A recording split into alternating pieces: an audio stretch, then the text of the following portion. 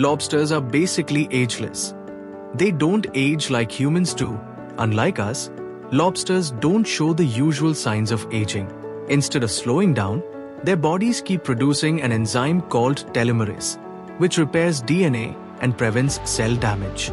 In most animals, telomerase shuts down as they grow older, which is why we wrinkle, weaken, and eventually die. But in lobsters, telomerase stays active for life. That means they keep growing bigger, stronger, and more fertile with age. Some lobsters have been found to be more than 100 years old, still reproducing. Technically, they don't die from aging. Most only die from predators, disease, or being caught for dinner.